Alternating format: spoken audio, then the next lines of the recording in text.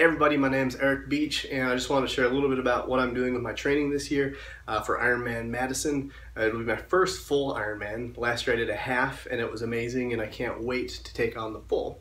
And part of that is because I'm a veteran. I was discharged in 2005 with one deployment to Iraq in 2003. I left that with post-traumatic stress and a mild traumatic brain injury, like a lot of veterans do. I also self-medicated with drugs and alcohol, and it took me to 2 suicide attempts. It also took me to a third time that I had a plan, and that came out to my wife, and it was really hard to stomach that reality. I had a plan. I didn't want my family to find me, so I didn't do it, but I committed to doing whatever it took to become better, to heal. And it's taken me on a journey, and triathlon has been an integral part of that journey. It's also led me to start a nonprofit project, Echelon, where I'm helping other veterans take the process that I've packaged into a neat little package to give to them so that they can avoid some of the pitfalls that I had to endure and make the mistakes that I had to make. So triathlon training for me, and why I would love to share this with as many people as I can, is because one, I don't want to do anything alone anymore.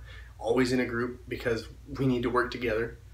Two is because when I take my workouts, I look at them as a snapshot, as a metaphor, as a microcosm of my entire life, and the way I handle stress and the way I handle drama, or whatever it is in my life. Like if I quit, it's 90% up the hill, but that's also when I quit a project, I go all into it for 90%, and the last 10% I'm like, I'm just done, I just need to walk.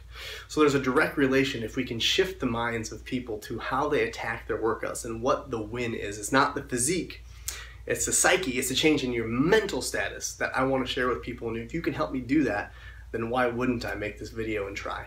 So hopefully we can do this together, and I'm really excited to run Ironman Madison this year. Thank you.